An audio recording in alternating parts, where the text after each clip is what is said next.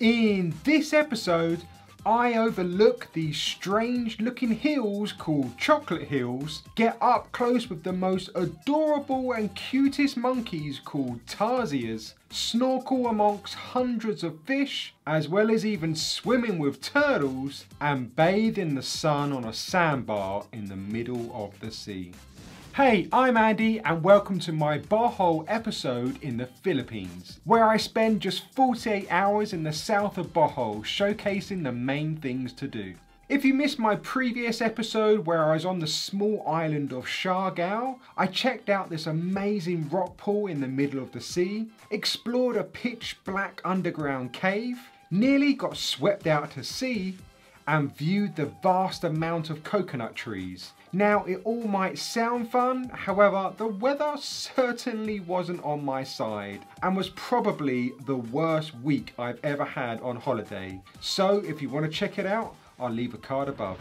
So after a stressful 24 hours, I thankfully leave my time in Siargao and made it to Bohol from Cebu by boat. Made it to my accommodation and just chilled for the rest of the day, and I really needed it. It was that stressful. The next day I got up early and drove to the Chocolate Hills, a really popular tourist attraction that has between 1,000 to 2,000 grass covered hills. There is a viewing platform at the main resort where you can venture up some stairs, which can be busy of really slow moving other tourists that you just want to push back down the hill out of frustration. But once at the top, you can see the vast amount of green and brown hills over the 20 square mile area. The Chocolate Hills name comes from when the different seasons change. The colour of the hills changed from green to chocolate brown. It was annoying I couldn't fly the drone here though. No idea, as it would have been cool to see them more up and close. They are pretty huge hills though, lovely round shaped boobies, pretty much. I don't think you can physically hike up them, just to look at really. And you won't be spending much time here. After a good viewing of them in 360 degrees, there's just a few shops around selling souvenirs and a Chocolate Hill sign to take a picture in front of, and yeah, that's it. So you'd only be here for maximum an hour or so. Next up, I visited the Bohol Tarsier conservation area, another popular tourist attraction to do in the Philippines because they are home to a particular kind of animal called a tarsier. The place we went to was a small forest type of place where you walk around looking for these small, adorable looking creatures, and boy were they small. Most of them were all sleeping or clinging onto trees and branches, just looking super cute. Sometimes they're really hard to find as of the smallness of them, and they like to hide in places, so it was a real job looking high and low for them. Most were hiding their faces at the time until I came across one where it showed its infamous big bulging eyes, which you may have recognised from photos online maybe. Incredible to think that each eyeball weighs more than their entire brain.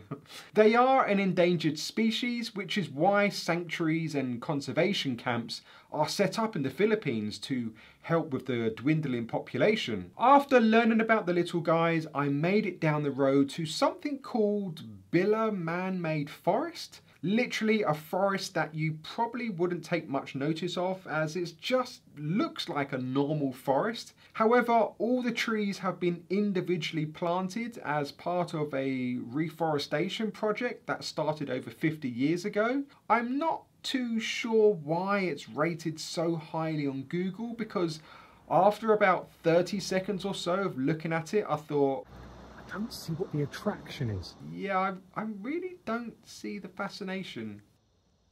You honestly won't stay here that long. As I was travelling back home, I thought I'd take a pit stop off at the Baclayan Church. Again, another popular tourist attraction. If you're into your churches, this is simply one of the oldest Catholic churches in the Philippines, built in 1727. I never went inside as I think it was closed, but yeah, it's a church. And then later on, I just finished my evening chilling in a bar, observing people's poor chat-up skills. The next day, I went on a snorkelling boat tour with a group of people, and we went to different areas around the island, hunting for different wonderful sea creatures. They did also promise us that we'd see dolphins on the tour, and we did see some as they were swimming and jumping over the waves, which was pretty cool. However, we weren't the only tour boat on the water at the time. Maybe there was around, I don't know, a dozen or so boats on the water, all getting in the way of my shot and disturbing the dolphins, so didn't properly get to see them. It was really quite annoying. We stopped off on a small island to get a small boat to go snorkeling because